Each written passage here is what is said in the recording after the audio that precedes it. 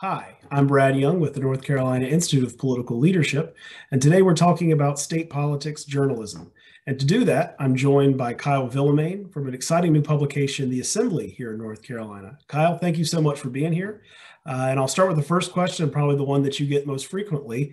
What is The Assembly, and why should people read it? Yeah, it's great to be here, Brad.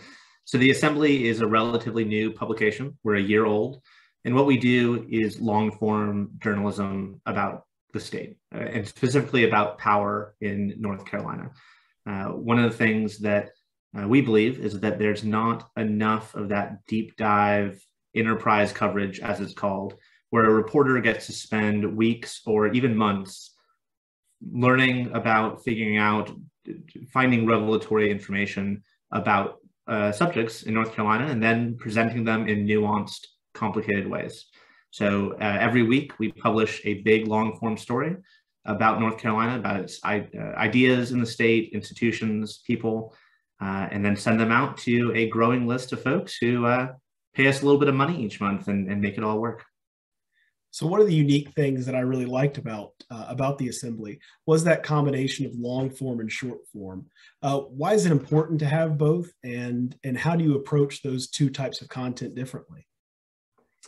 Yeah, I think from our standpoint, things that are complicated are tough to communicate in 1,000 words, right? Sometimes a story, a issue, a tension point needs more words, needs more length, needs more complexity. And so oftentimes we're doing big deep dives on a story that take 3,000 words, right? This long form type approach. But sometimes that's not needed, right? And people have short, not short attention spans, but short amounts of time, right? There are a lot of things that we can do with a day, and sometimes you don't want to take 25 minutes to do a long dive, right? So we want to present things in the way that's most convenient, and sometimes that means a quick hit, and sometimes it means a much deeper, longer dive. And when you're looking at who you believe your audience is in North Carolina, who do you think those people are? Or how would you define your typical reader? Yeah. The typical reader for us is going to be someone who already cares, right? These are folks who probably read the NNO or the Charlotte Observer or RAL, right? They have some familiarity with what's happening in the state, but they want more, right? Think of us kind of as the Atlantic to the New York Times, the Wall Street Journal, right? Folks probably know who the big players are, but want to hear the backstory behind things, and that's where we come in. So, in shifting gears from the micro to the macro, looking at just the landscape of coverage in North Carolina state politics, how would you assess the current state of play, where things are? For a long time, it seemed like we were very focused on the decline of newspapers and the shrinking sizes of newsrooms. But now it seems like there's a lot of exciting things and new technologies that are being put to work. Yeah, I think the bleeding has stopped in many ways. The question will be, how do you grow back, right? Because we're clearly not, we don't have enough capacity in the journalism world as is.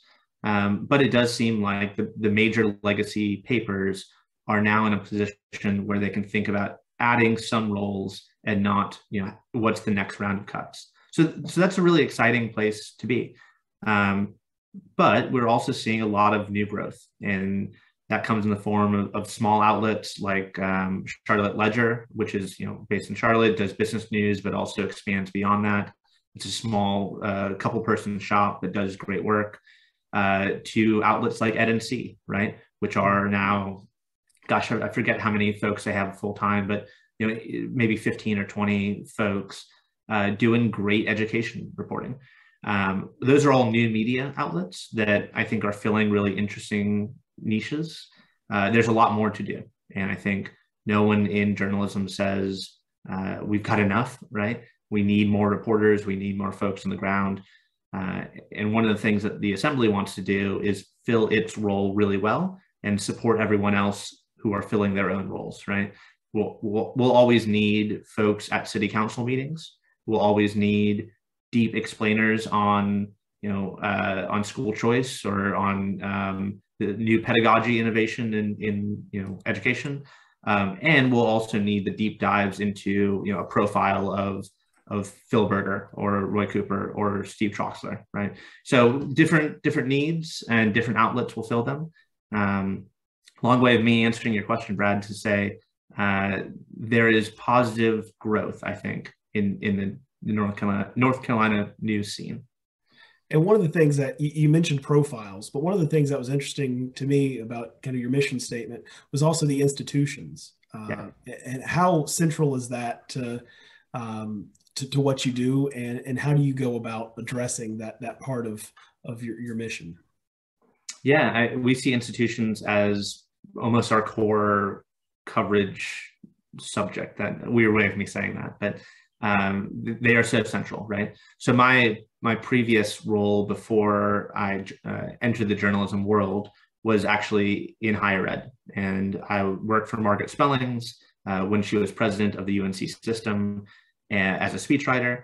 And I think one of the things that I noticed was there were good reporters reporting on UNC, but there was, considering its size, there really wasn't that much reporting, right? Here's a big, consequential institution doing good things, bad things, a mix, but almost to a frightening degree, unexamined things, right?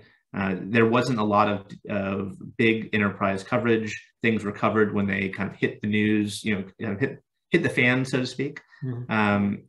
And what I realized is that there needs to be better investigative, but also just enterprise coverage of the institution as a thing outside of the crisis moments. And UNC is one of the best covered institutions. So you take that kind of crisis coverage in a way, every other institution in the state is in a worse place, right?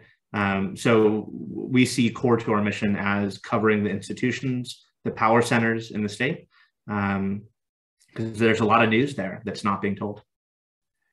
Well, looking at now that you're a year in, what have you learned and what are you looking forward to for the next year? Yeah, I think we've learned that there are a lot of really good reporters out there who can write big stories. And right now we're all freelance. And so we hire really good folks to spend a lot of time on a story. And we found that model works, that we can get really good reporters just to dive in. I think that we're still figuring out exactly the balance of coverage that we need. And by balance, I mean issue type, right? So does the state want more higher ed reporting, more environmental reporting, more business news? And they want all of it, right? But the right mix is going to be really interesting. And there are lots of people, lots of institutions, and lots of